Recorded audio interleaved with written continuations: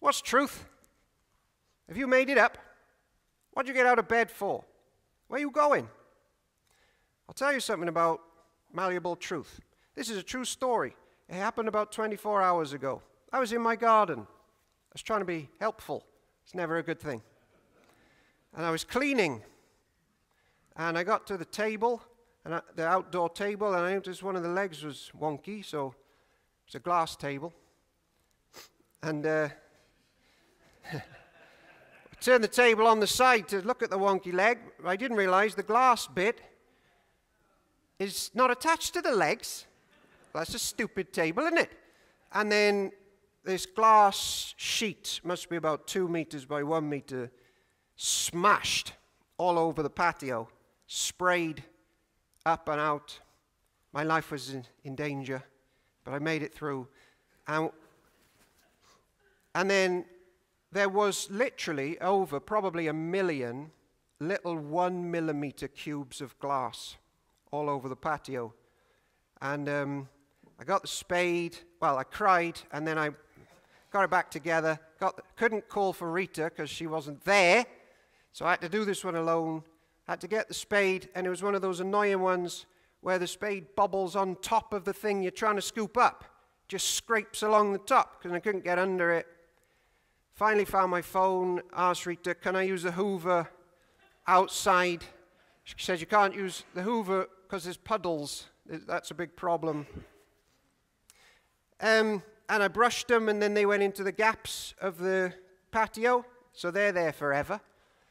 And then you start to think, because it's raining, and I was thinking, I was going to have a bath today. Well, that's gone out the window because I'm going to be here for hours. And then I thought about our centenary next year, and then how probably in the next, the one after, the bicentenary, someone will be in the manse, still picking up cubes of glass, thinking, what happened here? There's that many. And then I thought about the dogs. What are they going to do? This is a real pickle.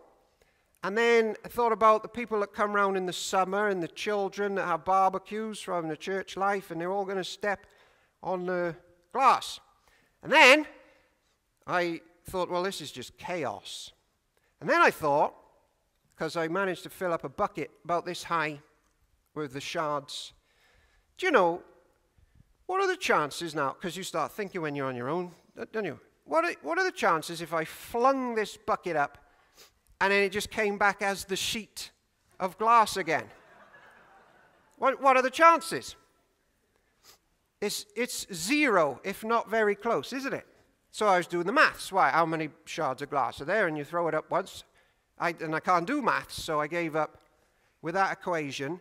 But then I thought, like one of the most powerful arguments for truth and that you're here and that there's order is the argument for God that he's the first cause of everything. Okay? And in one of my books, I've got a mathematician writing a chapter who says if there's no God, but yet we have the order that we have in the world and to you and everything.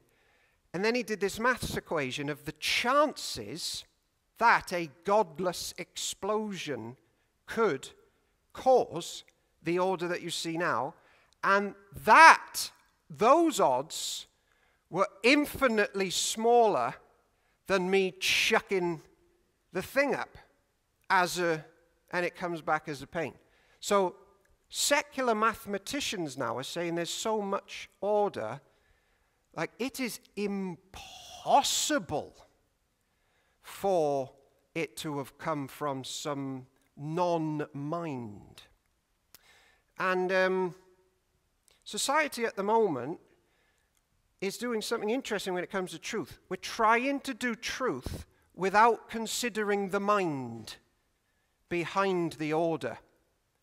And it's getting really strange when we're guessing who we are and where we're going. And I'm following a lady at the moment in America, and her story's on the news. Well, she's guessing who she is and who her family are, and she's saying it's true. But she's not bringing God into the equation. And what she did last week is she took her son to a vet. And she said, my son's ill. Can you help him? And he said, well, I'm a vet. And the mum goes, but he's a cat. And the vet goes, no, he's not a cat. He's a boy. And the mum goes, no, he's a cat. That is true. And the vet's going to be sued. It's like going on at the moment. She's like, we're going to take this to court because he says my son's not a cat. And the vet's like, if I went to work on your boy, I'd probably kill him. Right? Anyway, and then I'm thinking, but if there's no God, no first cause, no order, no Jesus, no nothing, she's right. Of course he's a cat. And how dare the vet say he's not? It's just an utter free-for-all. So I'm following that one with great interest. And in all that, and whatever it looks like in your world as we guess what we're doing and where we're going and who we are and this, that, Jesus stands in this chapter and says, I'm truth. Ask me who you are, where you're going, what to do, why get out of bed. I'm the one that can handle those questions. Stop guessing. Bring me back into the equation.